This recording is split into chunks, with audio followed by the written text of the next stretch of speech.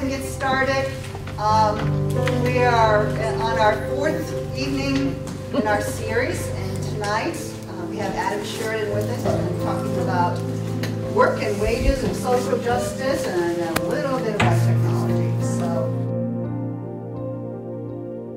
Okay, so I was billed today to talk about technology along with social doctrine, and I'm not really going to talk about technology unless you want to, and there's time at the end. I'm going to focus mostly on social doctrine, specifically the idea of social justice, hence the title, Catholicism and the Social Justice Tradition. So the first slide. Oh yeah, my name's Adam Sheridan. I am a doctoral candidate at the University of Dayton. My dissertation is actually on the theology of work in the social encyclicals. That would be Rerum Novarum, Quadragesimo Anno, Mater Magistra, Populorum Progressio, and John Paul II's Laborum Exercens, which there's a bunch of nerdy academic stuff involved with that I want to afflict you with. Who's your advisor? My advisor is Vincent Miller. Yes. I also, I guess, it's somewhat not incidental to this. I actually was raised outside of Detroit, but I've spent most of my life in Dayton, and a lot of my theological concerns are really geared towards what has happened in Detroit and Dayton and how we understand work and really what has happened to work in really my generation. And prior to going to the University of Dayton to study theology, I worked for about a decade for Borders. This was before Borders went belly up. There's lots of reasons why Borders went belly up that are not unrelated to this. But not associated with you. Huh? Not associated with you. It was with me leaving. The whole thing just went really bad. I mean, not to get too far ahead of myself, but one of the things that really hurt Borders as a company, which I thought was the sort of beginning of the end, is when they went from a privately owned company to publicly held, because the profit demand started to squeeze on the company, and then you start to do funny things, especially with labor costs and stuff like that, and but yeah, Borders Books. I was a inventory trainer. I went around and trained other stores on how to do their inventory system. So really, it's really exciting stuff. Like really great. That's exciting theology. Only slightly less so, but enough to get me out of that. Okay, so I'm going to start out with a quote from Glenn Beck. This was from March 2nd, 2010 on his radio show. It caused quite a bit of controversy at the time. He said, I beg you, look for the words social justice or economic justice on your church website. If you find it, run as fast as you can. Social justice and economic justice, they are code words. Now, am I advising people to leave their church? Yes. That's why I don't listen. Well, is he still alive? Yes. yeah, well, God bless him. Okay. Now, this is actually from the Vatican website. This is the Catechism. So, society ensures social justice when it provides the conditions that allow associations or individuals to obtain what is their due, according to their nature and their vocation. Social justice is linked to the common good and the exercise of authority. Just in case you're wondering, that's Part 3, Section 1, Paragraph 2, Article 3 of the Catechism. So, we're in deep trouble with Glenn Beck. Now, this is usually where a talking head, an annoying talking head, starts to rail against Glenn Beck and everything that's wrong with him.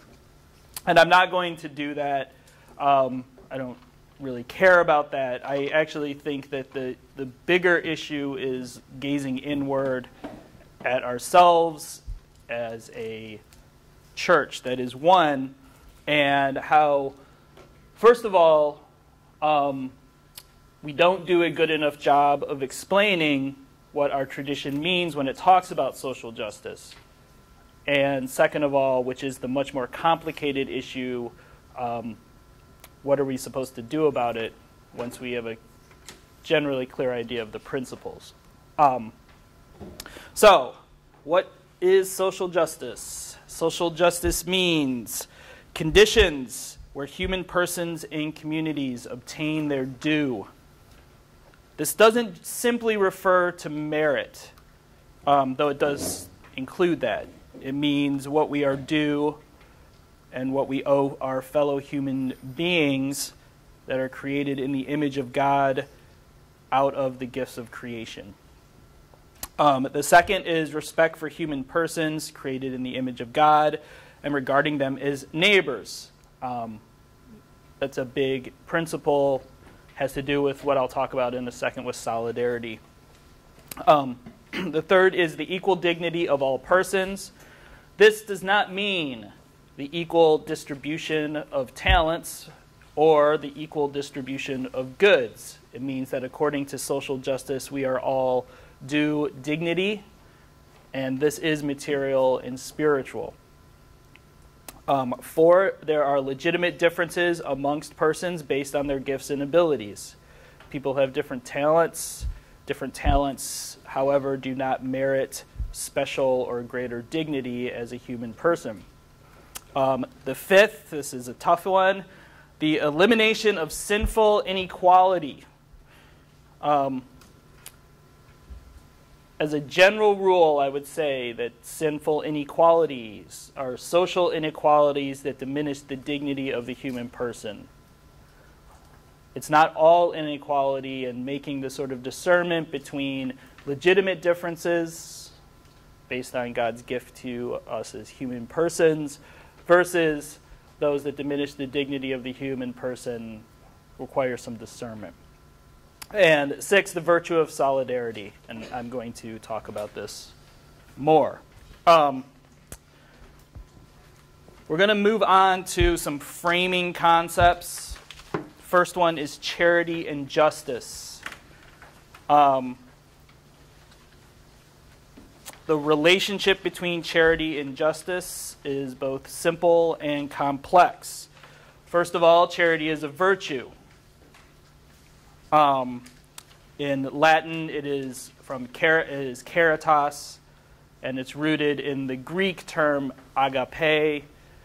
This is love that gives without expectation of return, and that is the virtue of charity. And the distinction is sort of tough to make, that charity just doesn't simply refer to the fact or refer to the instances of myself as an individual doing charitable things towards other people. The relationship of charity and justice, at least according to the tradition, are intertwined. So, there isn't a hard and fast distinction between charity and justice.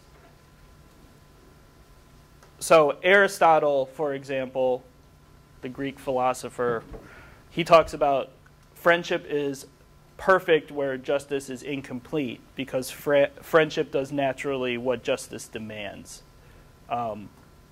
So they're not entirely unrelated to each other. So the best way that I would explain it is that true justice, from a Christian perspective, is vivified by the virtue of charity. And that means that true justice is brought to life, inspired, and bound together with the virtue of charity and the idea of loving our neighbors. However,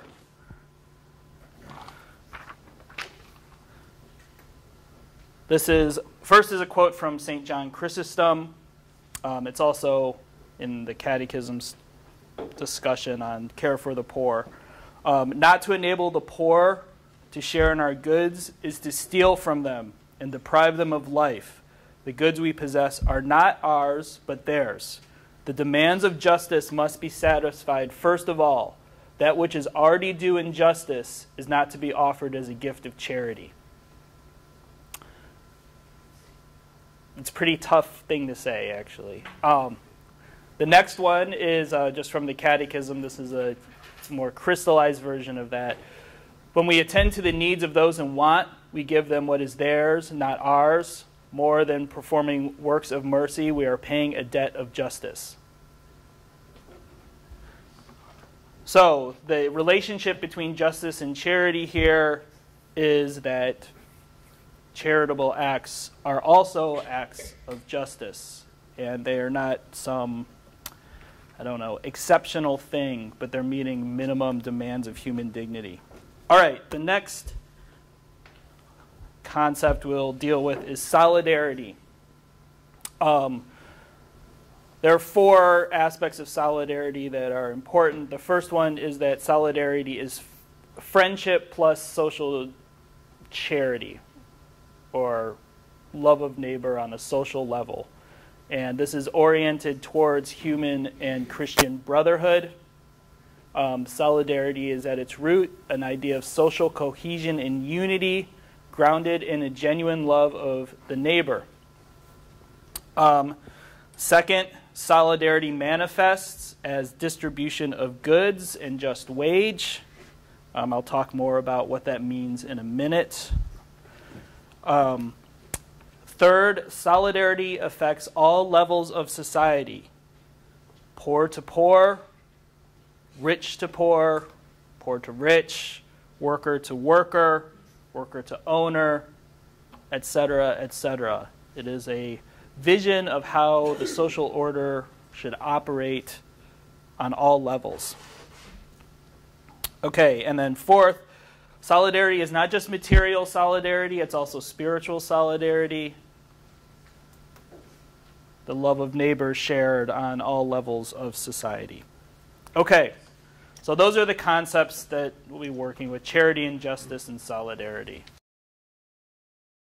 I've been afflicted with history for many years at the University of Dayton, and so social justice, because people apply it in a lot of different ways to a lot of different things, but in Catholic social teaching, the origin of social justice is the social question. The social question arose out of the transition from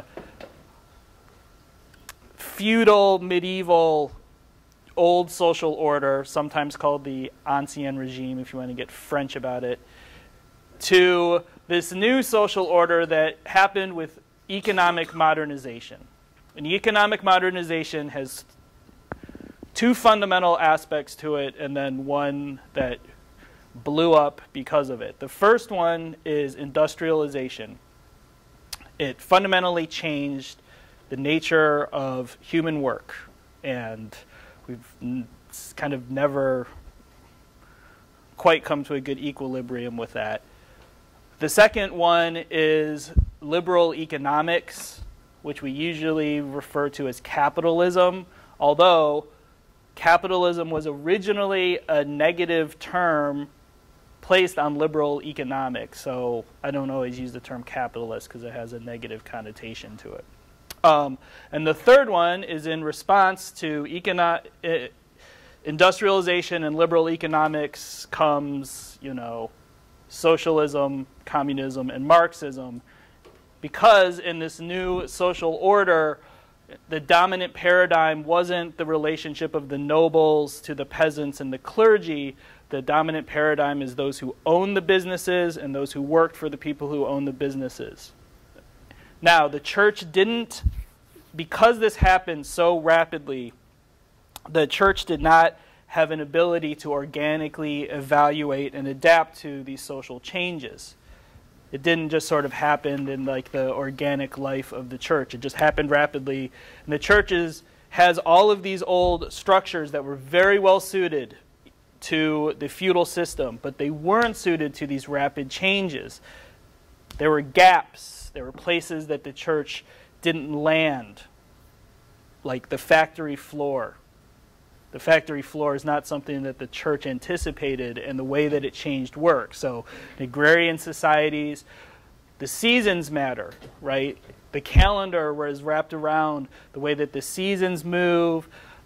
You have daylight, you have nighttime, you have, beasts of burden who do perform certain functions, and they have a limited amount of energy that they can use, and all of these things. Then comes the industrial factory floor. The machines never stop, right? People can be working at them all the time, and this is a totally different way of understanding time and work and all of these things. And the church just wasn't ready right off the bat to deal with this because the structures weren't adapted to them. So you get the social question. All of these things are going on economically, changing the shape of society in general, and then this is a question that the church has to find a way to deal with them. And so we get to social Catholicism as a response to the social question. And there are two parts to this. Most of the time people focus on the social teaching of, like Pope Leo XIII with Rerum Novarum. He wrote the first social encyclical in 1891. Its principles are still permeate all of Catholic social teaching. It was the Magna Carta of Catholic social teaching.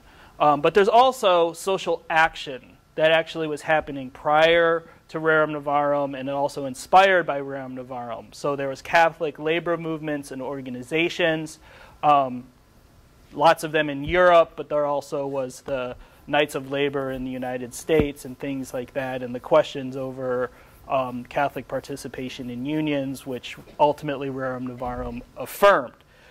So social Catholicism is the way that it's used in nerdy academic terms is fairly limited to economic questions and not just to society as such. Okay, so then we get to Rerum Novarum. These are the basics. This is the first sort of official Catholic social teaching in the modern era. The first basic of it, it's critical of both liberal economics and socialism/communism. The argument that Leo XIII makes is that the greed of liberal economics, i.e. capitalism, inspired socialism. You have greedy owners who don't care for their workers. The workers feel and are poor and oppressed. And then Karl Marx comes in and says, hey, we're going to fix all your problems for you. Socialism. And so Leo's telling us a very particular order to that the problem actually starts with the way that liberal economics doesn't act in a moral way. And argues that if capitalism would act in a moral way, then socialism wouldn't ever get a fair hearing or wouldn't get any hearing with the working class. The second principle is the affirmation of private property. Private property is a God-given right. I'll talk about that a little bit more in the second. Third part is distributive justice, the just distribution of goods. As I'll have some quotes from Leo XIII on that in a second. This doesn't originate with Leo XIII. It actually originates way, way back with St. Thomas Aquinas. And the idea of the just distribution of goods. Fourth, moral responsibility of both workers and owners and harmony between them. Fifth is just wage. Owners owe to workers a just wage, and wages are not determined exclusively by either market fluctuations or the demand for profit. They are the responsibility of the owner towards the worker, and the dignity of the worker is paramount over these two factors. Number 6, pro-union. Workers have the right to unionize and organize themselves into associations. Now, Rerum Novarum and Catholic social teaching are very specific about this. Unions are not intended to be political organizations or violent revolutions. They serve a function of mediating between, being the voice of the workers relative to ownership. Okay. So these are the original principles of Catholic social teaching, and they've remained consistent within the tradition for the last, I don't know, 123, 25 years. Okay, any questions about that?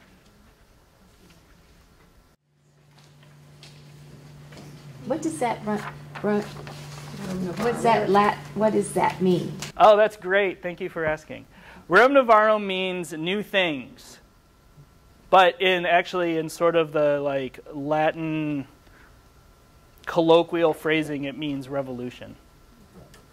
Yeah.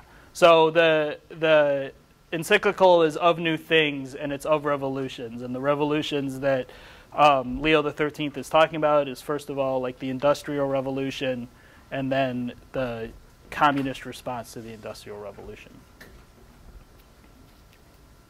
Okay.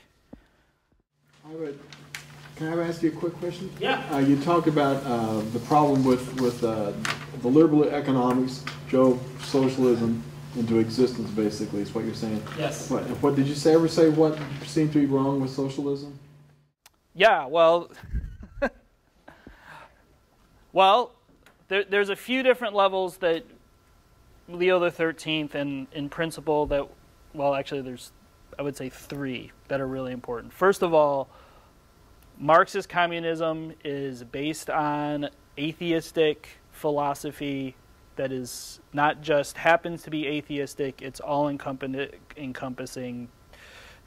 The term is material dialectics, but, you know, that's sort of a academic jargon. But it's fundamentally atheist, and this is an issue that is sort of a non-starter in many ways with Marxist philosophy. The second one is government control over goods and the distribution of them in an absolute way, and this violates private property. So this is the second reason. And the third reason is that it has to do with the state intervention in the different levels of society. So there's another principle that I took out, and I should have kept it in here, in Catholic social teaching called subsidiarity. Subsidiarity is the idea that different levels of society are most competent to deal with certain issues in society, and they have an integrity. So the foundation of the social order is the family. And then as issues get more extreme or in different ways, then other organizations beyond the family, in this case, say like unions, and in sort of the most extreme situations, the state, have competence to sort of intervene in certain areas. The problem with Marxism is the idea that the state is supreme over all other forms of, all other social bodies, so that it can, you know, that the state trumps the family, which like Catholic social teaching would never accept, that the family is the first society and has its own integrity unto itself. So those are sort of the... So would that be like the one-child rule in China? Yeah, well, that's very funny because, well, yeah, I mean, we can talk about I just mean, China, that, I mean. because they're socialistic. Sure. So that would be the state trumping the family. Yeah, I mean, there's evidence of That's that. Yeah, yes. Why we seem to not care as much about Maoist communism as we did about Leninist communism is a whole other conversation, probably because they make more stuff for us than the Soviets did. But Another question. What's happened since Leo XIII wrote Rerum Novarum? Rerum Novarum. Yeah, right. And if they consider this the foundation of Catholic social teachings, look at the unions. Mm-hmm. Today in the United States, unions are political. A lot of things have changed. How can we go by that was developed in 1891 currently? Well, collective bargaining is a fundamental principle of unions, the idea that that unions as the voice of the workers can collectively bargain with ownership over wages and benefits and things like that, which is not necessarily political until collective bargaining is.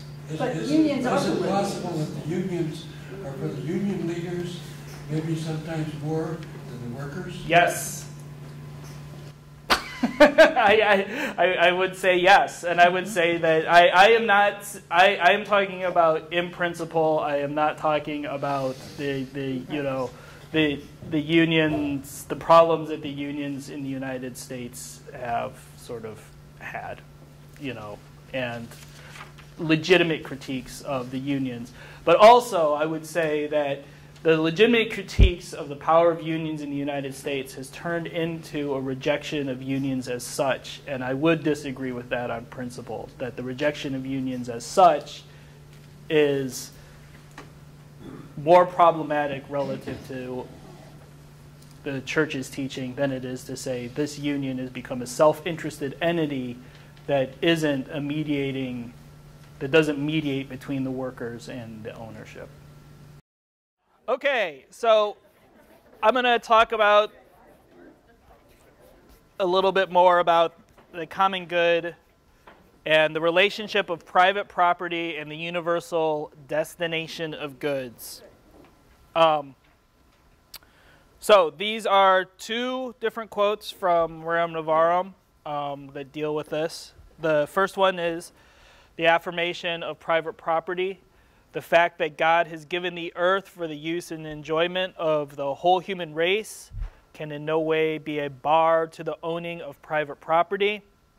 For God has granted the earth to mankind in general, not in the sense that all without distinction can deal with it as they like, but rather that no part of it was assigned to anyone in particular, and that the limits of private possession have been left to be fixed by man's own industry and by the laws of individual races. Okay. And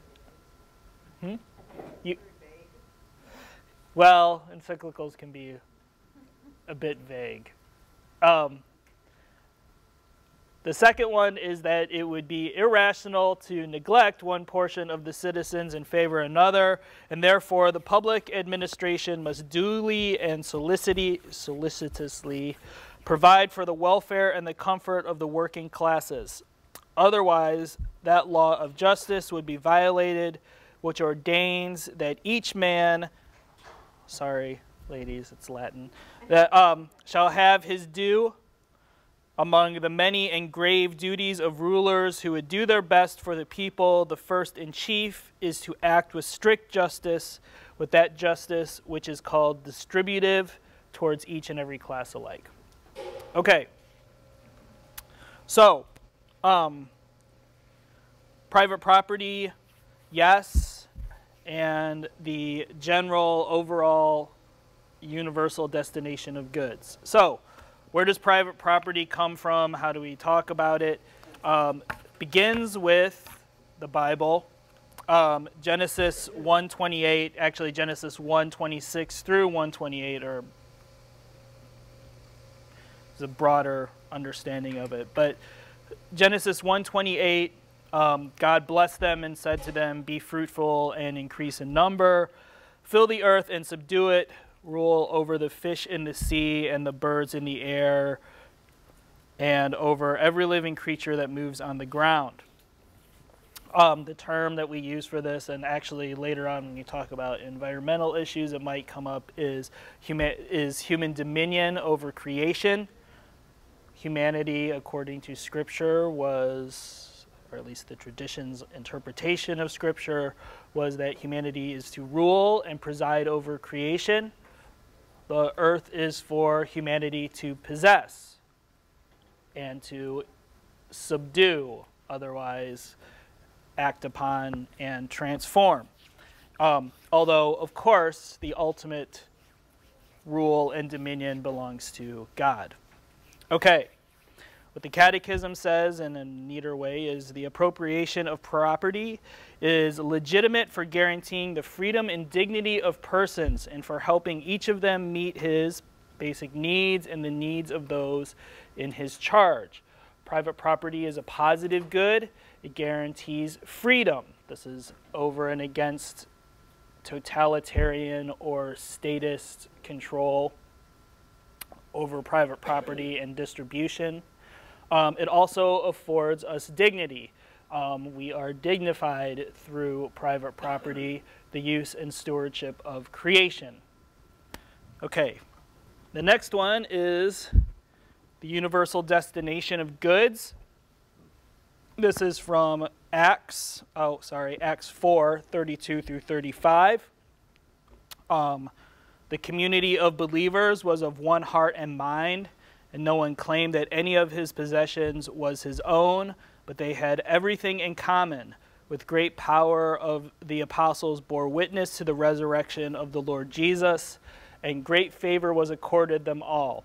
There was no needy person among them, for those who owned property or houses would sell them, bring the proceeds of the sale, and put them at the feet of the apostles, and they were distributed to each according to need. That sounds a little communist to me. No, I'm just kidding. Or at least socialist. Well, what's the difference? It's an important difference. It's really important difference. What's the, there is the Marxist statement, from each according to their works, to each according to their needs. Well, the difference is this is given with love. Yes, and it's given with voluntarily. freely, right? It's the free expression of love from the faithful. Okay. This is how the Catechism understands private property and the universal destination. The right to private property acquired or received in a just way does not do away with the original gift of the earth to the whole of mankind. The universal destination of goods remains primordial, even if the promotion of the common good requires respect for the right to private property and its exercise. Okay, all of creation is universally destined for all of humanity. It's primordial. It is the end towards which our private property attains. Now, this is all somewhat ambiguous and odd. So, what this looks like. George Bailey. I will preface this by saying that I teach a religion and film class, and my students, first of all, none of them had ever seen It's a Wonderful Life,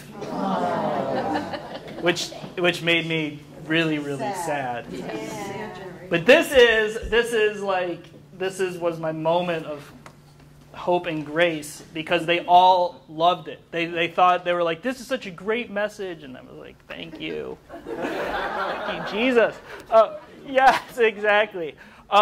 And really, it was out of our class discussion about this that I sort of came upon this realization, because they really were quite attuned to sort of the economic aspects of the story. Because, as we'll talk about later, millennials, as they're referred to, have a high anxiety about the world that they're about to enter into. Okay, so first of all, does everybody remember the bank run scene in It's a Wonderful Life? It's like a classic scene. Okay, so everything I need to know about the universal destination of goods I learned from George Bailey. So you have George Bailey versus Henry Potter, the evil Scroogey guy. And does anybody remember what he offers these people when they're 50 cents on the dollar. 50 cents on the dollar, right? It's like sort of like the immediate, like, give me my money. And Henry Potter has a very clear sense of the right to private property without any sense of the common good that it's supposed to attain towards. George Bailey, throughout the movie, this is like one of the main themes, which, well, is a priority on the community and the health and life of the community, love of neighbor, and that private property exists for the common good. Now, there's actually a background reason to this. Does anybody know about Frank Capra's life? Well, he was an immigrant from Sicily, and his family grew up very poor, and this caused him to sort of reject his Catholic faith in pursuit of wealth. And he had this sort of realization that all of this pursuit of wealth was worthless and meaningless and caused him more harm, and he returns to the church, you know, and critics or commentators on Frank Capra say that this happens towards the middle of his career, and you can tell in his movies that he starts to make films that are very concerned with questions of like social justice, and these themes you can actually see in his films, which is pretty awesome. Okay, so lessons from George Bailey. There are two really big lessons that the bank run scene sort of gives you. First of all, he gives this brilliantly eloquent explanation of the universal destinations of goods. So everybody is standing there and they're like, where is my money? And he says, I don't have your money, right? It's not because it's hidden in an offshore account, right? It's because this money is working for other people, right? So he's like, I don't have your money because your money is in this person's house, so that they can have private property, right? They can own a home and live in a dignified kind of way. One person's money, and then that person pays the money back. That money goes back into the community, maybe to help somebody start a business. And this is how private property and the universal destination of goods can work in a, in a very, I wouldn't necessarily say ideal sense, but in an example of what it would look like. Okay, the other lesson that I think is really important is that when push comes to shove, right, when he takes his like honeymoon money and passes it out, what happens? Do you remember? He doesn't give everybody all the money that they ask for.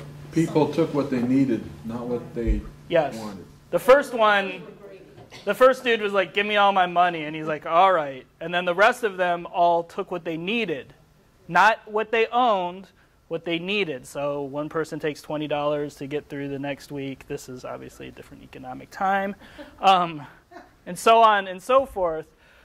But this is all centered around the idea of the community and the common good and the notion of the common good and the health of the community. So this is, when you watch It's a Wonderful Life, there's this great sort of lesson about Catholic social teaching in it. Okay, so now we get to the social doctrine of the church. I'm pointing this out because everything that I've been talking about from the Catechism, this isn't like, and this is in no way disparaging anything that Catherine said. I love Catherine. She's one of my best friends. There's a lot of theories about just war, right? Social doctrine and the principles that I've laid out from the Catechism are doctrine. So the Catechism says that the Church's social teaching comprises a body of doctrine which is articulated as the Church interprets events in the course of history with the assistance of the Holy Spirit in the light of the whole of what has been revealed by Jesus Christ. Now, as doctrine, it's official teaching. On some level, it is authoritative, and in some senses, or in many senses, it's binding. Now, this is important. It doesn't exclude good faith disagreement with social doctrine, or how you enact it, or things like that. Sometimes the ambiguity is a good thing, right? Because It's not an ideology, and it's not a specific set of policy. It is a teaching on how we should, what our attitudes and our perspectives should be on these sorts of issues, but it is authoritative. Okay, so this is why the church cares about it. The church makes a moral judgment about economic and social matters when the fundamental rights of the person or the salvation of souls requires it. In the moral order, she bears a mission distinct from that of political authorities. The church is concerned with the temporal aspects of the common good because they are ordered to the sovereign good, our ultimate end. She strives to inspire right attitudes with respect to earthly goods and in socio-economic relationships. And this is important because social doctrine is not ideology. It's not, even though the term often gets used, the church's position is not an ideological third way between liberal economics and communism. It's often described as a third way, but that's not quite correct because it's not a program or an economic philosophy in that sense. It's not particularly a doctrine, or a policy. It's supposed to inspire us, give us the framework to strive for social justice. Okay, now we get to talk about something even more fun than unions. Just wage. Okay, just wage. What does the church teach about wages? First of all, just wage is the legitimate fruit of work. To withhold just wages can be a grave injustice, and catechetically, grave is an important term here because withholding just wage can have moral gravity of mortal sin.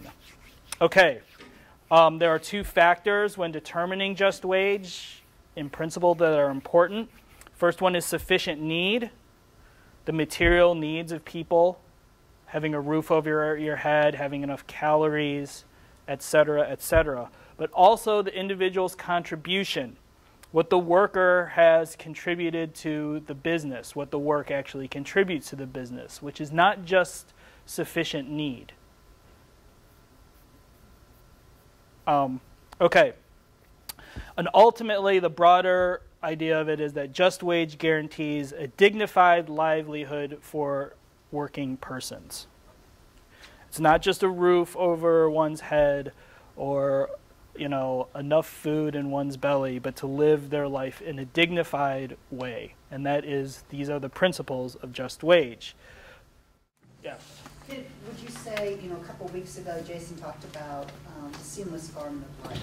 Yes. So when we're talking about the need for just wage, guaranteeing a dignified livelihood, he talked a lot about the flourishing of all humankind. Yes. So a livelihood that allows people to flourish. Yes. But yeah,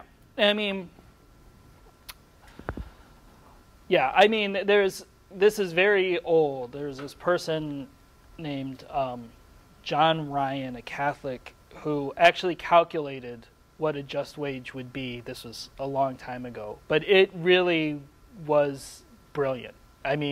Right down to how much money you would have to make, a person would have to make to be able to afford a suit to go to mass, right? It's not just like, well, how are you going to have shoes on your feet? It's how can you walk into mass or down the street and feel dignified? And these are all, it's a very complicated thing to calculate, right? It's a very difficult thing. But yes, the idea of flourishing, and that as a human person you feel that you're not equal, but that you can be afforded a certain level of dignity in your life, which is, So it would have to include for things like education. Yeah. Okay. So the current minimum wage Oh, yeah. not considered a just wage. Yes, well, this is the budget. I don't know if there's anybody read about this. Okay, yeah. McDonald's put out a budget. This is McDonald's own budget, because what they were trying to do was help their minimum wage employees be able to like live better off of minimum wage. Unfortunately, what their budget proved is that you cannot actually live off of a minimum wage. And this is a 2-income family, and I'm sure if you guys go through the line items here, you're going to be like, dude, this is not realistic. Now, yeah, right. Well, yeah. Yeah, I don't. I mean, honestly, if you go by just what the U.S. Census Bureau and all the statistics for what they consider poverty level, you would see that, you know, the minimum wage, it doesn't get you up to poverty level. Yes. It's below that. Yes. I mean, and there's two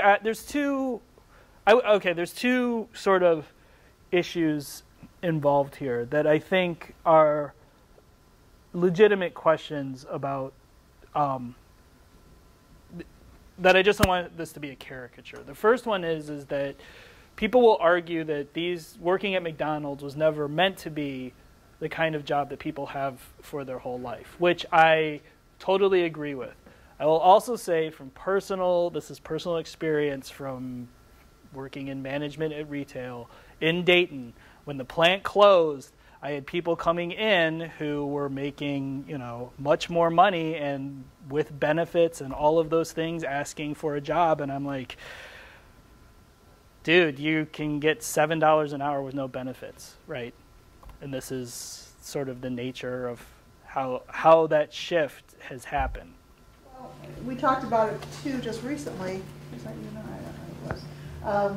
About, you know, the jobs aren't meant to be for the next 20 years or 30 years working, but on the same hand, you also have people who don't have the skills or the education to get better jobs.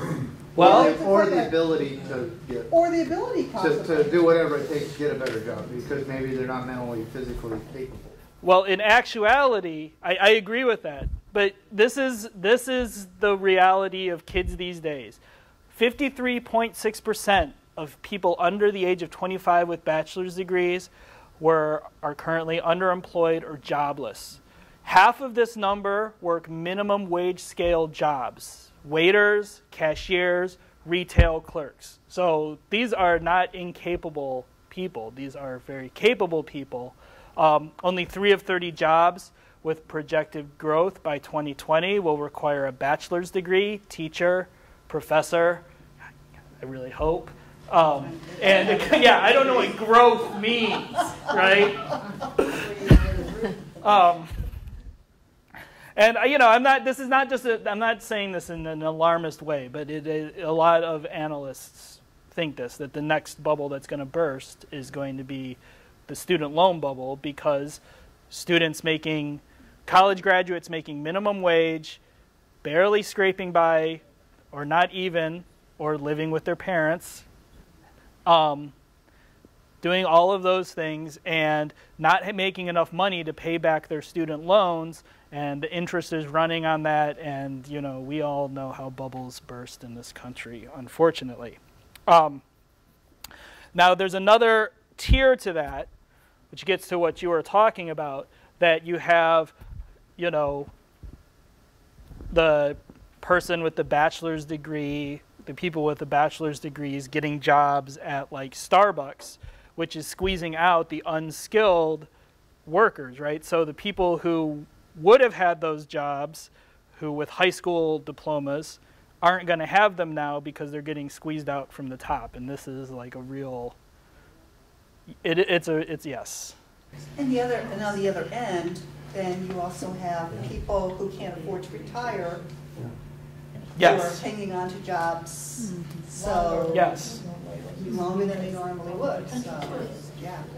Yes. So yeah. Anna, Yes. you said just a minute ago that we all know what will happen when the bubble bursts. No, I'm just saying we all have it. What did you mean? I said we all know what happens when a bubble bursts. What happens? Well, 2008 is what happened, right? This is, yeah. So these frat houses aren't worth what it's going to. Yeah, I mean, The market crashed. yeah, I mean, in 2008, I am just like the 2008 from our like, it's very interesting because when I first started teaching at UD, you probably 9/11 was sort of the like thing in the students' head all the time. 2008 is what is in students' heads all the time now. They have a deep anxiety about this. Our heads too. Yeah, yeah, yeah. Well, because when they move back home, it's going to be in.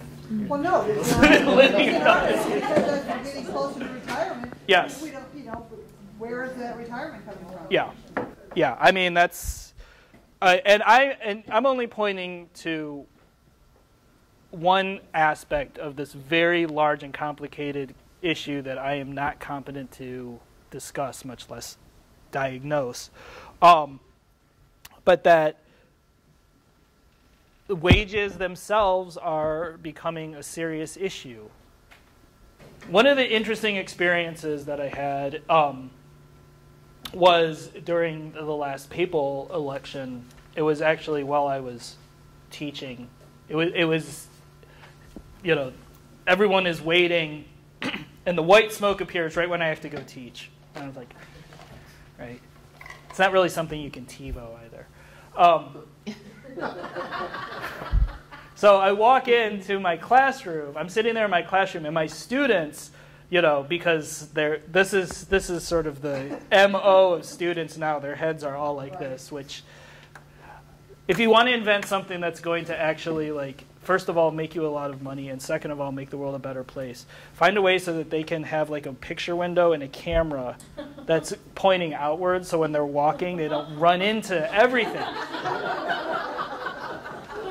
It would actually, yes, exactly. So then, anyways, and they were all talking about the papal election and things like that, and which was very surprising with my students, because I generally think that I'm very cynical and think that my students are totally detached from their faith, and that that's all just wailing and gnashing of teeth, which next Monday will not help my opinions on that very much at all. But they were all genuinely like interested. They were talking about it, and I didn't have to sort of prompt them to do so. And so then they were all like, hey, can we watch and see who the next pope's going to be? And I was like, yeah, sure. So I brought it up on the big screen, and they were all like, and Francis steps out, and and then there's a little bit of information, and I actually they wanted to watch TV all day, but I turned it off. And I was, but then I was like, okay, well, look up Francis of Assisi, do all of these things, and they got a pretty good picture, I think, of what Pope Francis is all about. The reason why I'm saying this is that Pope Francis, first of all, he's genuine. Second of all, he is, in marketing terms, is incredibly well branded for the internet. He is one of the most brilliant papacies, because I remember, and substantively, I don't think it really annoys the crap out of me when people make these differences between Benedict XVI and Francis when it comes to like doctrine and things like that. But Pope Benedict comes and he's wearing his red shoes, right? And you have to actually explain to people that this is not just like some dude wearing fancy red shoes, right? But with Francis, it's just, the image that everybody knows is him washing the feet of the, youth prisoners. And these are like Instagram messages, right? These are like flashes across the internet. And it really is, in terms of technology, and I know that it sounds sort of funny, but Francis has found a way to leaven the internet in a way that Pope Benedict didn't. And I think that it's good that the church is actually present on the internet in a way that I'm absolutely surprised about. So I'm not all doom and gloom about technology, although, you know, I'm not all celebrating it either. Okay. So just wage isn't simply a matter of policy. It's a matter of social justice, and but it's also a complicated issue. I mean, and I know that it's kind of lame to say that I don't have any good answers, but I don't. Okay, so these are some points to consider, some things to ask ourselves. Can we jettison social justice? More importantly, how can we better articulate the principles of social justice, not just in our words, but in our actions? I think the third part is really important. We live in a world that seems to be divided along ideological lines all the time. And anything that happens, there's something on this side and something on this side that is going to polarize it. And I think that one of the issues is how can we have good faith and goodwill disagreements over what social justice looks like and how it's enacted while still maintaining unity. So the question that in the vice presidential election I wanted to ask of Paul Ryan and Joseph Biden is, how do you understand yourselves as one every Sunday? Because I think that's an important thing. Okay, next is, how are we agents of social justice? Where can we be most effective when you ask questions about consumer practices, and how does the church's teachings challenge us?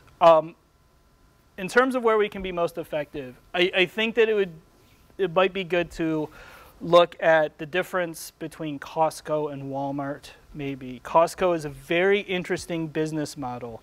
During the recession, they raised their employees' wages.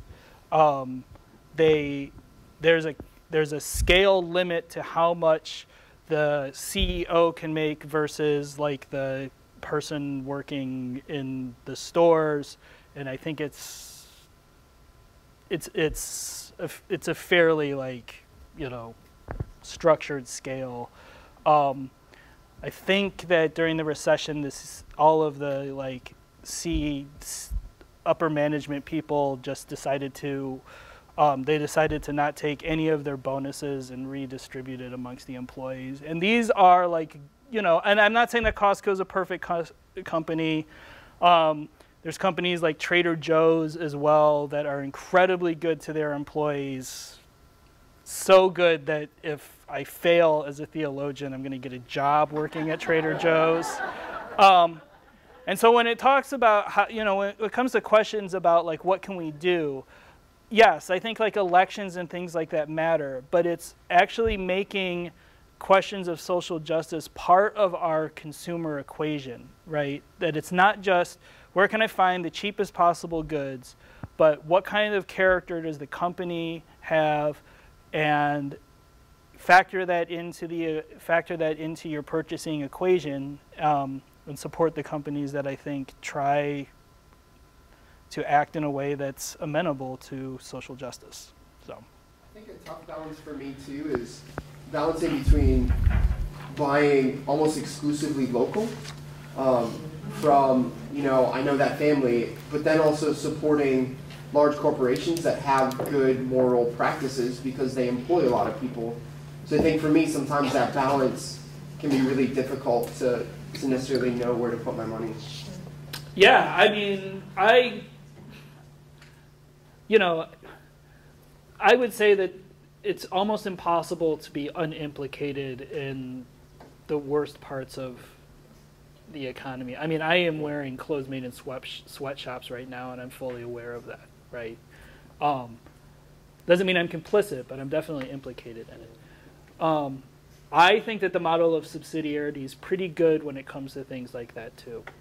I really do. I think that the things that you can get local, closer to the source, it's better. And it's not just better, like, it's better even on the most practical level. Like, you the closer you are to knowing the person who made it, the better it is. But there are things that that is not realistic about, and that, you know, it expands the circle. So I try to move in out as much as I possibly can. But, you know, yeah, well, I'm not Amish, and I don't live near Amish, so like I can't like just dive into a fully self-sufficient community.